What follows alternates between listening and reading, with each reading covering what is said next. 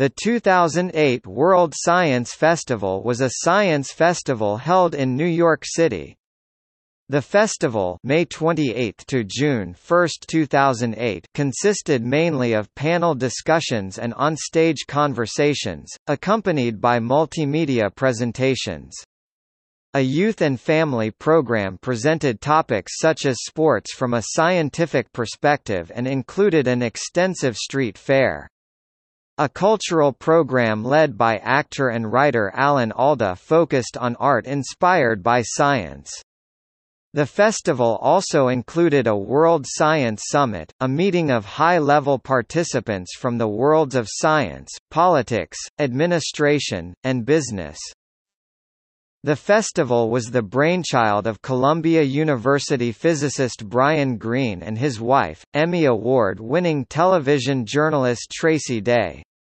It was held in partnership with major New York City cultural and academic institutions, including Columbia University, New York University and the Metropolitan Museum of Art.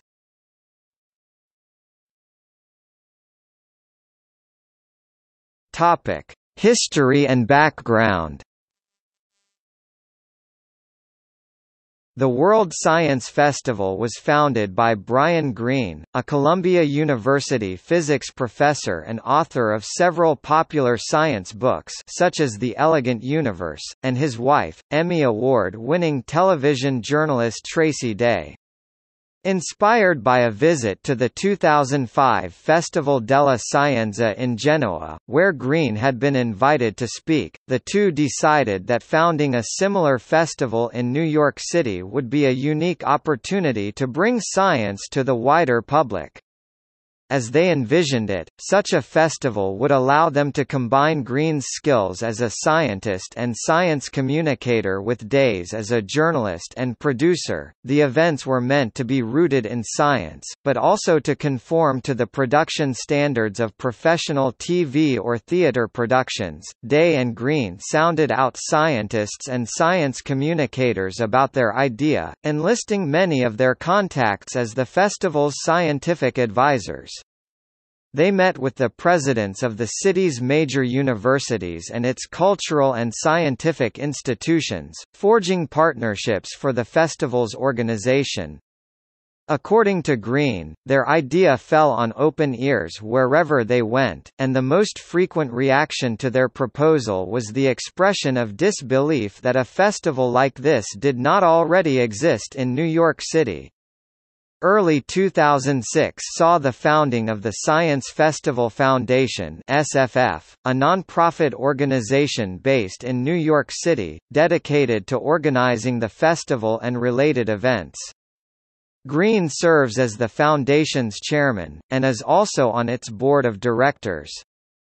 The other members of the board are Alan Alda, Columbia University President Lee Bollinger, the Foundation's President Judith Cox, New York University President John Sexton, and Tracy Day, who also serves as the festival's executive director. Next came the assembly of a team of producers who were to organize the festival's events. Notably Kyle Gibson, an Emmy Award-winning former producer of Nightline with Ted Koppel, joined the festival as senior program producer, while production of the Youth and Family program was put into the hands of Robin Reardon, a former show producer for Walt Disney Imagineering and former vice president of Universal Studios Creative, who also became the festival's managing director. The foundation organizes the World Science Festival (WSF) in partnership with Columbia University, New York University, the City University of New York, Rockefeller University and the Cooper Union, as well as cultural institutions such as the Metropolitan Museum of Art, the Guggenheim Museum, and the Museum of Modern Art. Financial support comes from individuals, from numerous foundations, and from corporate sponsors which, for the 2008 festival, included the Sloan Foundation, the Simons Foundation, the Templeton Foundation, the Rockefeller Foundation, the Cullman Foundation, and Credit Suisse.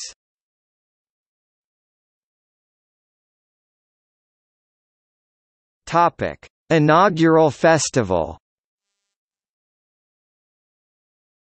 The inaugural World Science Festival took place from May 28 to June 1, 2008, at 22 venues throughout New York City. It included 46 events, a street fair and, on its first day, the one-day World Science Summit at Columbia University. The festival was attended by 120,000 people. It featured several different kinds of presentations, science events for a general audience, a cultural program focusing on art inspired by science, and a youth and family program. Although inaugural, no other festival is planned.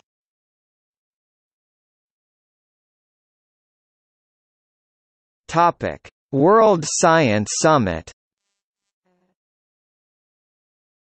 Preceding the public events was the invitation-only World Science Summit on May 28, 2008. New York City Mayor Michael Bloomberg opened the festival.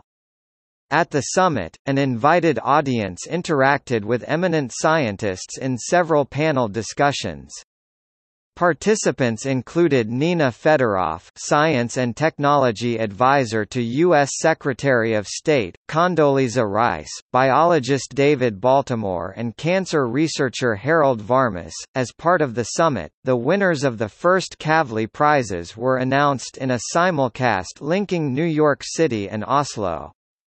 The first Kavli Prize for Astrophysics was awarded to Martin Schmidt and Donald Lyndon Bell for their pioneering work on quasars.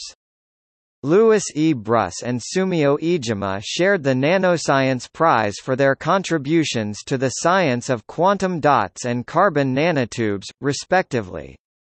Pasco Rakic, Thomas Jessel and Sten Grillner were awarded the Neuroscience Prize for their research into how neuronal networks develop and communicate.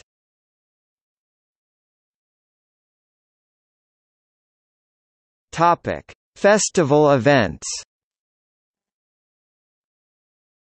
Events covered a wide variety of scientific topics, and combined talks, demonstrations, video presentations and panel discussions. A number of events addressed big questions. For example, a roster of scientists including physicist William Phillips, philosopher Patricia Churchland, neuroscientist Antonio Damasio, philosopher Daniel Dennett, cognitive scientist Marvin Minsky, and cancer researcher Harold Varmus, debated what it means to be human in a panel discussion moderated by Charlie Rose. A recurring theme was the wider implications of scientific results, as exemplified by a discussion on the promises and consequences of personal genomics involving biochemist Paul Nurse, sociologist Nicholas Rose, and Human Genome Project leader Francis Collins. A number of events explored the interface between science and the arts, for instance, a panel including psychologist Nancy C. Andreessen, choreographer and dancer Bill T. Jones, and actor and writer Michael York focused on the scientific study of creativity. Other audiences saw physicists Lawrence Krauss and radio host Ira Flatow presenting modern cosmology, paleontologist Richard Leakey exploring the sixth extinction, and chemist F. Sherwood Rowland and Rensselaer Polytechnic president Shirley Ann Jackson discussing new ways of satisfying humanity's energy needs. A number of events were co-productions with the festival's partners, such as a discussion between Robert Krulwich and neurologist and author Oliver Sacks on perception, held at the Metropolitan Museum of Art, and musician Mark Oliver Everett's exploration of the scientific legacy of his father, Hugh Everett, at the Museum of Modern Art. The festival's cultural program ranged from a string theory-themed dance performance choreographed by Carole Armitage to a storytelling event in cooperation with The Moth, which featured journalist and writer Lucy Hawking, physicist Jim Gates and writer Sam Shepard, among others. Alan Alda revisited his role as Richard Feynman in Peter Parnell's play QED in a staged reading at Columbia University's Miller Theatre, and the choir of the Abyssinian Baptist Church joined Oliver Sacks in an exploration of music and science. The festival also saw the premiere of Dear Albert, a reading for the stage written by Alda based on the letters of Albert Einstein, and starring Anthony LaPaglia as Einstein. Events for a younger audience included an examination of the science of sports with sports scientist Tom Crawford, neuroscientist David Eagleman, and athletes such as Brevin Knight, Lisa Willis and Leilani Mitchell. For the festival's first event, New York City high school students interviewed robotics expert Cynthia Brazil and physicist Leon Lederman on stage, moderated by MTV's Suchin Pak. Another event was presented by the Disney Imagineers, who explored the science of special effects and amusement park technology, from roller coasters and fireworks to motion capture and artificial fog.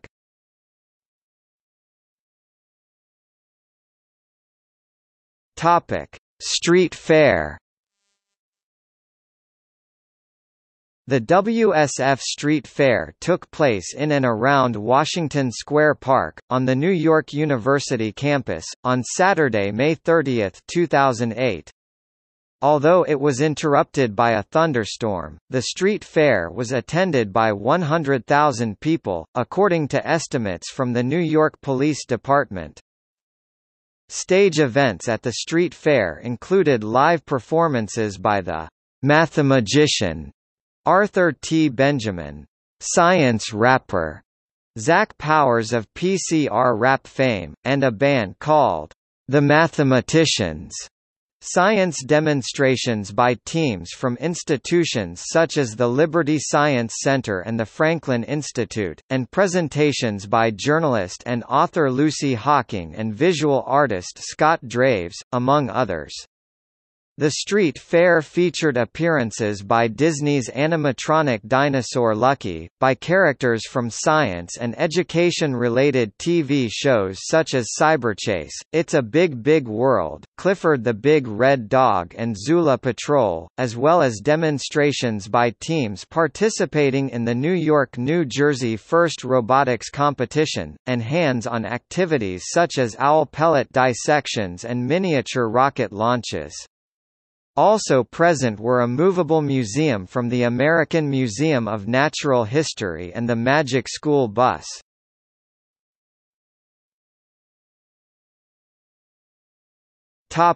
Reception. Festival coverage leading up to the 2008 festival, which included articles in major newspapers and appearances by Alda and Green on national shows such as Regis and Kelly and The Colbert Report, mostly focused on introducing the festival's concept, organizers and events, and on the promise of bringing an event of this type to New York. Aside from mention of small organizational glitches, coverage of festival events was generally positive. Both Good Morning America and Science News focused on the potential of the festival to inspire the next generation of scientists and make geek chic. The New York Post described the festival's role in New York's cultural landscape as the geek counterpart of Fashion Week and the Tony Awards, while the Science Channel's coverage characterized the festival as wonderfully inspiring and informative. The New York Times noted that Green and Day appeared to have succeeded in creating a new cultural institution. Further Times articles declared the festival a critical and a box office success. Online coverage typically focused on specific festival events. Notably, Science, Wired, The Science Channel and USA Today provided same-day or next-day accounts of events including What It Means to Be Human, Ramachandran, Kurzweil, Humanity Now, Humanity Next, Future Cities, as well as the two events featuring Oliver Sacks.